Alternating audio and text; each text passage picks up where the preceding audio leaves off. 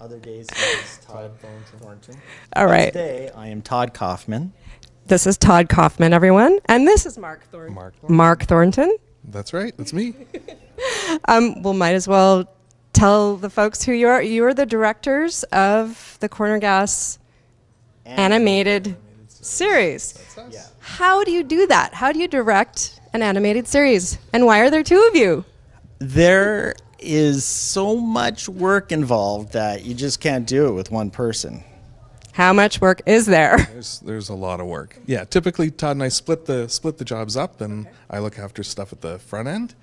A lot of What does that mean? Oh, a lot of storyboarding and animatics, which is filmed storyboards. And Todd oversees all the design stuff and art direction. And a lot of the post. Yeah. Oh, like post, like color corrections and things like that. Audio mixing, things that happen after the fact. Enhancing, exactly. storyboarding? Storyboarding, yes. More detail on storyboarding? Okay.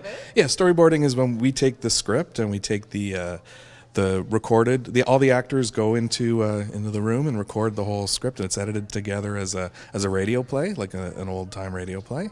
And our board artists get that and listen to it and draw the whole episode out as almost like a comic strip. So usually about 12 to 1,400 drawings for a half-hour episode, little individual panels. And then we cut that together, and that's called an animatic. So it's the sort of like just a still frame version of the whole show. And then everything that he's drawn has to be designed. So we have a whole design team that designs every little thing from a comb to a car to a hamburger. The Ruby and the Corner Gas and the entire town of Dog River. Now, yeah, so I heard that, there are specialists who do just hair and just do skin or things like that. Is that?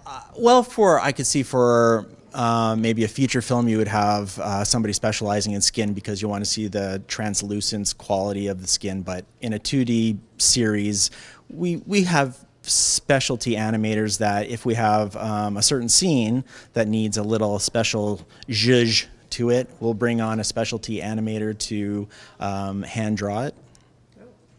Yeah. Hand drawn. Hand drawn, that's special nowadays. Yeah. That's vintage. That's more vintage. I mean, we deal with software called Flash, which is basically you would have a character, it's drawn one time, cleaned up and broken. And what I mean by broken, it's broken into pieces like a puppet. So you'll have your arms separated from the torso, and you can move them independently of one another, and that's how a character will be animated. And which is very different from traditional animation, which is, you're on paper, you're drawing every single thing, every time it needs to be moved. And not that it's not done anymore, we're just not doing it on this series. So. Yeah. Now, I heard that there was an issue with storage and drives and that you wrecked something. Oh, no. No. I was just kidding. We've got everything under control. Everything's running just... That's right.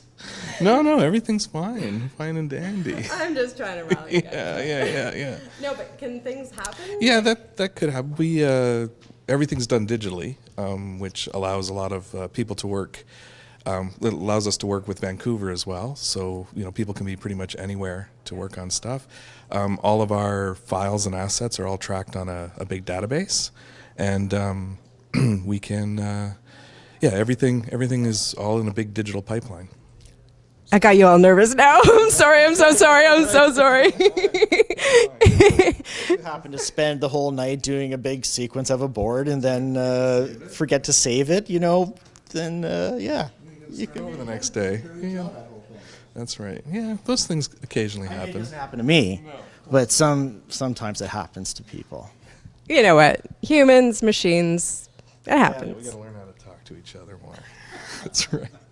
Well, how about working with Brent with like like he has input, I'm sure, and how does that? Oh yeah, he has a lot of not just the type of input that you would expect, being the creator of the show, but artistic input as well. So, for instance, a lot of the character design ideas come from him. So, we had an episode with a Sasquatch, and we're like, there's so many different versions of what a Bigfoot, a Sasquatch, a Yeti. What are we doing here, right? So, of course, Brent, he all of a sudden he says, well, I'm thinking something like this, and he's been doodling on his little iPad and his little program, and he's a great artist as well. And we had our Sasquatch, and we cleaned him up, and he's actually the character that's in the episode. So awesome.